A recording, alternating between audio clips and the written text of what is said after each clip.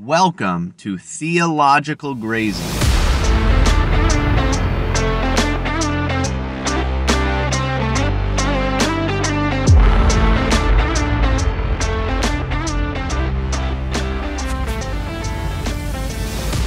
Well, we're deep into the narcissism rabbit hole now, and I'm not stopping. There is so much more on my mind in this regard. Well, I've talked about Till We Have Faces, a book that I think really well portrays narcissism. And now I want to talk about Fyodor Dostoevsky's book, Notes from the Underground. And this book, I've read it once, and I'm nearly done right now listening to the audio book of it. I actually only stopped listening to the audiobook so that I could record some of these podcasts on a long car ride. But I found this book after listening to a podcast, the Martyr Made podcast with Daryl Cooper. And Daryl Cooper has an episode of the podcast that is called The Underground Spirit, and I highly recommend it. Several people have told me it's not as good as I thought it was, but I think it is perhaps the most profound and most interesting podcast I've ever listened to in my life. And I listen to a lot of podcasts, and so I highly recommend it. Would recommend it to just about anybody. It is dark at times, and Daryl Cooper is not a Christian, or he might be a Christian in some capacity, but is maybe not a conservative Christian in as far as the kinds of language that he uses or the things he feels free talking about. So just be aware that there is some material in there that's probably not great for kids. But I highly recommend this, The Underground Spirit. And what Daryl Cooper does, and I've talked about this already, but in case you didn't hear that, he traces the lives of Fyodor Dostoevsky and Friedrich Nietzsche and how they interrelate, how similar they were, and yet how differently they ended up. And really the difference was that they were both narcissists, but one of them took that as a virtue. This is Nietzsche. He took this as a virtue, and in the end it drove him mad. And one of them, in Dostoevsky, took the road of repentance and the hard road of actually looking at himself with true eyes, looking at himself in truth and seeing how absolutely ugly and wicked he was. He looked at his sin and all of its just grossness, and that was the start to his true repentance. That is the start to repentance, when you have to recognize your sinfulness and depravity and your need for help. So, Notes from the Underground was Dostoevsky's book, and I might be a little bit wrong about these details, but this is my understanding, is that Notes from the Underground was written around the time that Dostoevsky was 40 years old, and he had been an extreme narcissist all of his life. And this was a book that he wrote when he was starting to come out of that. And it's Notes from the Underground because he's, in a sense, coming out from the underground, from within himself. He's no longer completely self-consumed. Now, his life didn't turn around in an instant, but this was one of the first steps to where he became actually a well-known Christian man. He, in the end, did repent and professed faith, entered into the church, became just a well-known figure in the Russian Orthodox Church and in Russia itself. But it did not start that way, and he had to come to grips with how radically self-centered he was. Now, this book, like Till We Have Faces, is written in the first person. And I think that a book written in the first person is maybe the most helpful when it comes to dealing with narcissism. because it gets you into the mind. And if you're anything like me anyway, when you read a book, I get really into the books that I'm reading usually, especially if they're good, if they're well written. And I find myself very easily kind of transported into the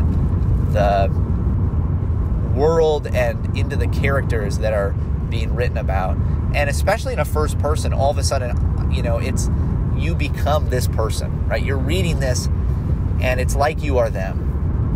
And it starts off as just notes from this man, kind of introducing the fact that he's coming out from the underground, and then it, in the first half of the story, it's just these reasons for why basically he's writing this in the first place, and why he's going to try to be completely honest and not cover anything up. And even when he's not honest, he then explains that he wasn't being honest, and here, he didn't actually mean anything he said. And so he tries to be as honest as possible.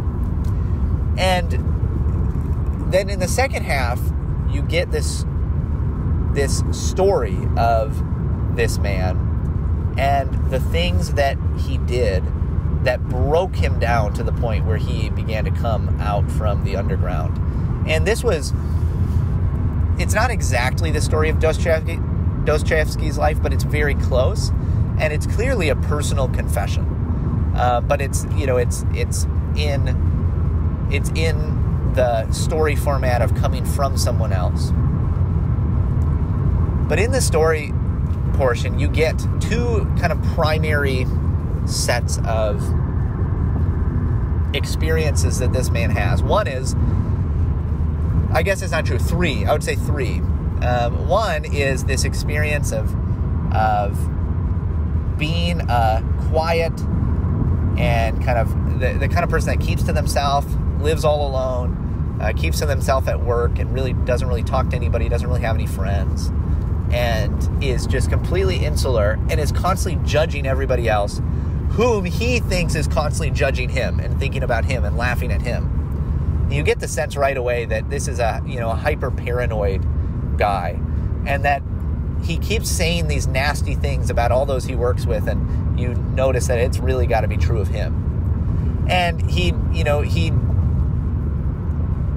walks past this guard on the street, and all of a sudden there's this guard who he has this desire that maybe this guard would throw him out a window like he saw happen to another man once, because then it would, it's kind of like he's not living real life, but that would be something real, something big that would happen to him. He would all of a sudden, in his own mind, be important because this could happen. But basically you find that between this and another man, nobody pays attention to him. And this really is deflating to his massive self-conception of his, prowess and intellect and humor and personality, that nobody really seems to care about him. And so he has these grand fantasies of what he's going to do and how he's going to, change things. There's this, guard that he walks past who will never move out of the way when he's walking down the street past him.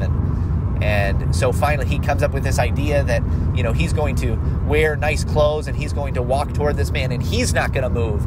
And so this man will have to move out of the way for him. And this is like a huge triumph for him when he's able to kind of do this. And then there's a story between him, and he meets some of these old school friends that he's not kept up with, that he hates, and that he says hates him, and yet he has to go and be at this party with them. And he treats them horribly. And you get it all from his perspective, but from his perspective, they all treat him with contempt and with dishonor, and they all treat him horribly. But you really get the feeling that, that's kind of true. They don't like him because he's a horrible guy to them. He's horribly mean and cruel to them. But he's actually the problem, and it's not them. And then the final story is he meets a prostitute and then kind of takes out his rage on her in some ways, mocking her, belittling her, but then in a sense trying to make it seem like, he could be her salvation if she were to leave the brothel, and he could care for her. He makes it seem like he's a great man who's wealthy and who has so much going for him, and none of this is true. And then she does end up leaving the brothel to try to come and find him, and finds out that he lives in squalor, and he is a horrible man, and he absolutely humiliates her. But you get this sense in this final story, and I'm probably ruining it, by the way. Sorry I didn't put a spoiler alert on here, but if you haven't read it and you want to read it, you might want to just go read that first instead. And like I said, maybe I'm not describing it the best I could. Part of that is this is unprepared. I'm just doing this off the top of my head. But he humiliates this woman, but you get the sense that this could have been the one chance for him to find a kind of salvation from his narcissism. There's these glimpses of where he could love this woman, and he could come out of himself, and he could humble himself before this woman. But in the end, he sees himself as so far above her, and he's not. Despite her being a prostitute, she is so much his superior. But he thinks so highly of himself, and he cannot humble himself, that in the end he has to humiliate her, and he loses her, and it just ends in kind of this horrible, dark place where he is left all alone again. But then he turns it all, and he makes you realize that, if you've been reading this, and I think if you read it, you will find many portions, even if you've never done anything so extreme, you will hear things that he says and ways that he thinks others think of him, and the way that he speaks of others, and how it so obviously is really his problem, not their problem. I think you will read this and you will find many examples, or should find many examples, where it just sounds like something you've done, or you've said, or you've thought in your head, or you've written in a journal about other people. And in the end, he turns it. And the, writer, the fictional writer of this, which is really, clearly Dostoevsky himself, turns it on the reader and says, it's easy to think about this as being someone else, as being this man, this horrible man, but we're all this way. We are all narcissists. We all act this way, maybe not to such a hyperbolized form, but we all do it. And if you're willing to humble yourself and really look in the mirror, so to speak. And there's a moment, by the way, in this book where this man looks in the mirror. He sees himself in the mirror, and he sees just the dirtiness. He sees that he is just a mess. And really, that's what this book is about, I think. It's supposed to be like a mirror for you to look into, to recognize that you're this way. You're a narcissist. And especially today, as I've been saying over and over, we are all narcissists. We are all in need of humbling and of recognizing that we are not the center of all things, of everybody's lives, and we are not the victim of the cruelty of other people as much as we are the perpetrators of cruelty toward others. And we are not hated by other people as much as we are hateful toward other people. And we are not just the object of humiliation as much as we humiliate others. And we use the sense of pride that we have, the sense that we are actually the ones who have been wronged, and we use this to justify our sin. So I highly recommend reading this if you've got the time. It's actually a pretty short book. On audio, it's only like 4 hours maybe a little bit over. And if you're reading it, you can probably read it faster, depending on how fast you read.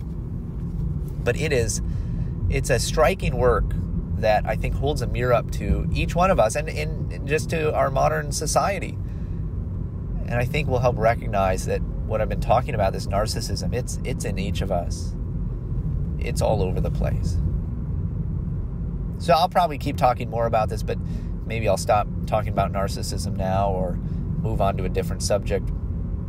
But I really think that this is of central importance that you understand this reality, this problem that we all have. And it's us. We are the problem. Well, that's all, folks. If you could help me out, rate and review this podcast, share it with a friend, go ahead and email me if you have any questions. We're out.